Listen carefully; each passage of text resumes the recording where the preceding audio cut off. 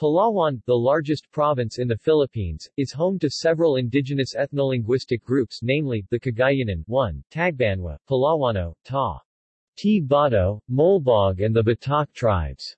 They live in remote villages in the mountains and coastal areas. It is believed that their ancestors occupied the province long before Malay settlers from the Majapahit Empire of Indonesia arrived in these islands in the later 12th or 13th centuries. In 1962, a team of anthropologists from the National Museum led by Dr. Robert Fox unearthed fossils at Lipun Point, now known as the Taban Cave Complex, in Quezon Town that were classified as those of Homo sapiens and believed to be 22,000 to 24,000 years old. The recovery of the Taban Man and other significant findings in the area earned for Palawan the title, the Cradle of Philippine Civilization. Research has shown that the Tagbanwa and Palawano are possible descendants of the Taban Caves. Inhabitants. Their language and alphabet, farming methods, and common belief in soul relatives are some of their cultural similarities. After the death of Ferdinand Magellan, the remnant of his fleet landed in Palawan.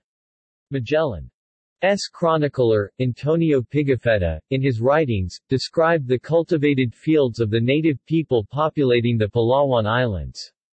He also mentioned that these people use weapons consisting of blowpipes, spears and bronze ombred. During his stay in the area, he witnessed for the first time cockfighting and fistfighting.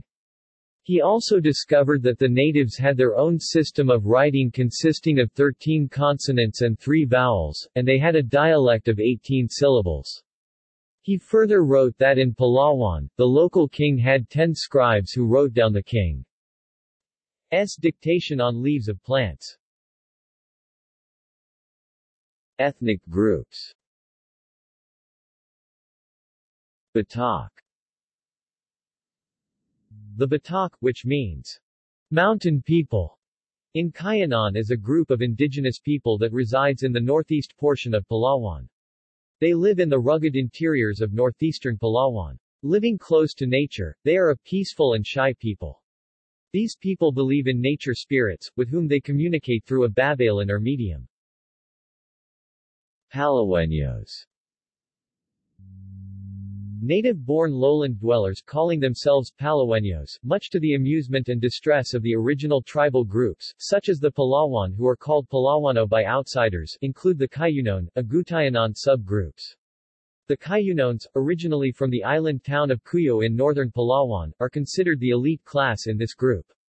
They are religious, disciplined and have a highly developed community spirit. Their conversion to Christianity has led to the merger of the animistic beliefs of the Cayunon with the Christian elements to produce a folk Christianity which is the prevailing belief of the Cayunon. The Agutayanons practice a simpler island lifestyle, with fishing and farming as their main source of livelihood. Palawano. The Palawano tribe, also known as Palawan or Palawan, depending on sub-dialect, or Palawano, only by outsiders, is one of the indigenous peoples of Palawan. They traditionally hunt using swords and bamboo blowguns. The Palawano closely resemble the Tagbanwa, and in the past, they were doubtless the same people. Some Tausug residents in Palawan call the Palawano Tron, which means people in scattered places. Like the Yakan of Basilan, the Palawano live in houses out of sight of each other, scattered among their plots of farm lands. Their main occupation is subsistence farming, cultivating mainly upland rice. The tribe is composed of several subgroups. One small community of SW. Palawanos, living in the internal mountain are known as the Ta. T. Bato, often misspelled by Filipinos as Tao. T. Bato by substituting the Tagalog word Dao. People. For the Palawano word Ta. Ta. T. Bato means simple the people of the rock. They are found in the southern interior of Palawan in the volcanic crater of Mount Mantalingan. Some uniformed outsiders believe there is a separate group called K. Nay and similar forms, but this is simply a derogatory term meaning thick, upriver people. No one uses the term to refer to themselves as a people. Most of the Palawans are now settled in the highlands of the island of Palawan, from just north of Quezon on the west side and Abo-Abo on the east, all the way to the southern tip of the island at Buliluyan. Their religion is an old form of belief once practiced throughout the central Philippines prior to the Spanish arrival in the 16th century, a mix of traditional animism with elements of Hinduism and Islamic belief. Some have embraced Islam from their southern Molbog and Palawani neighbors. A small number of them are Protestant due to recent missionary campaigns. Taat Bato. The Taat Bato means, people of the rock. They are not actually a separate language or ethnic group, but rather a small community of traditional southwestern Palawanos who happen to reside in the crater of an extinct volcano during certain seasons of the year, in houses built on raised floors inside caves, though others have set their homes on the open slopes. They are found in the Singnapan Basin, a valley bounded by Mount Matalingahan on the east and the coast on the west. North of them is the municipality of Quezon and to the south are the still unexplored regions of Palawan. They are still primitive in their lifestyle, even in the way of dressing. The men still wear G-strings made of bark and cloth and the women wear a piece of cloth made into skirts to cover the lower body. Both of them are half-naked but sometimes women wear a blouse that is not indigenous but obtained through the market system. The Taat Bato's artistry is cruder compared to other Palawan groups, except in exceptional cases involving basketry. Around cave dwellings, for example, they construct a light and sturdy lattice work made of saplings lashed together and anchored fast to crevices in the walls to provide access to the caves. The construction does not depend on any major framework to hold the unit against the walls. The anchorage is distributed all along the framework such that the breakdown of one section can be compensated for by the rest of the construction. With conditions varying in different caves, there are modifications and elaboration on the basic datig or sleeping platforms, and lagka or granary. They are swidden cultivators, practicing multiple cropping with cassava as the major source of carbohydrate. They also produce sweet potato, sugarcane, malunggay, garlic, pepper, string beans, squash, tomato, pineapple, etc. Throughout the year, hunting and foraging is pursued to complement the carbohydrate diet of the people.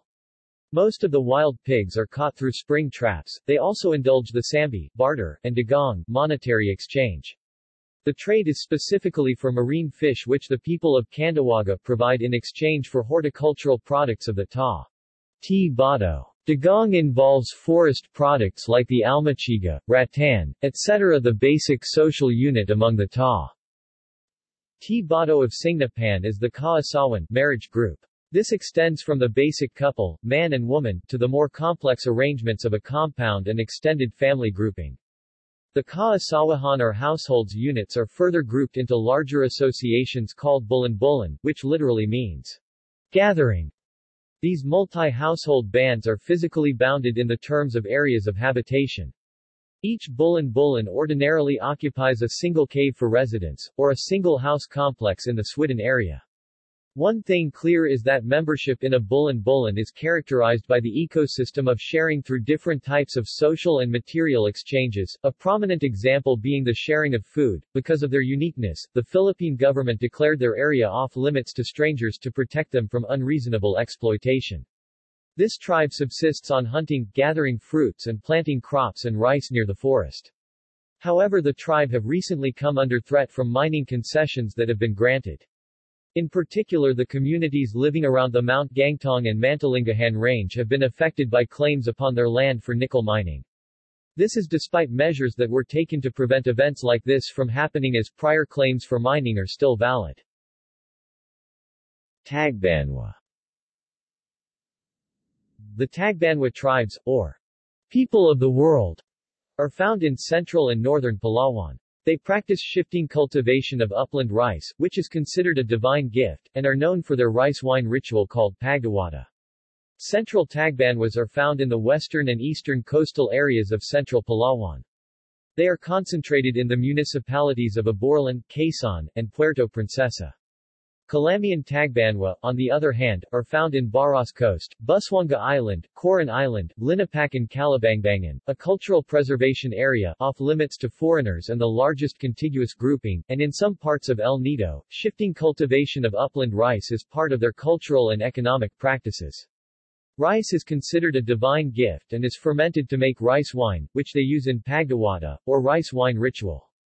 The cult of the dead is the key to the religious system of the Tagbanwa. They believe in several deities found in the natural environment. Their language and alphabet, practice of Kaingan and common belief in soul relatives are part of their culture. This group are excellent in basketry and wood carving. In addition, they are also famous for their beautifully crafted body accessories. Their combs, bracelets, necklaces and anklets are usually made of wood, beads, brass and copper. References. External links. Elliput website, Offshorewave website. 2.